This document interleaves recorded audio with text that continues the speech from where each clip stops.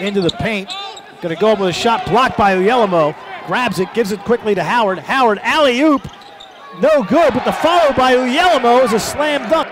Thomas looking to back in on Shayic. Turns, shoots, banks it home. Alex Thomas with the bucket.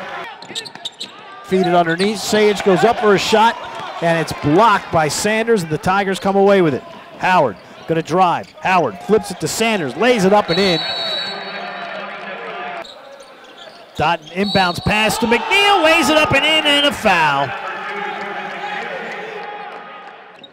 To Solomon, turns, spins, banks it, rolls it home. Solly with 9 to lead the Tigers, and a foul.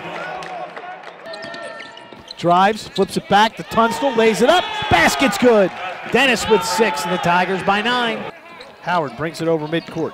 Howard's gonna drive, takes it to the hoop, scoops it up and in. Back to Howard, who has taken off his headband, and he launches an NBA 3, and he hits it. Brian Fobbs, he'll launch an NBA 3. He hits the NBA 3. No good. Rebound grabbed by Betran. He goes back up with it and lays it home. So the Tigers win by 18, 73-55 in what has been just the best second half of basketball that this team has played all year.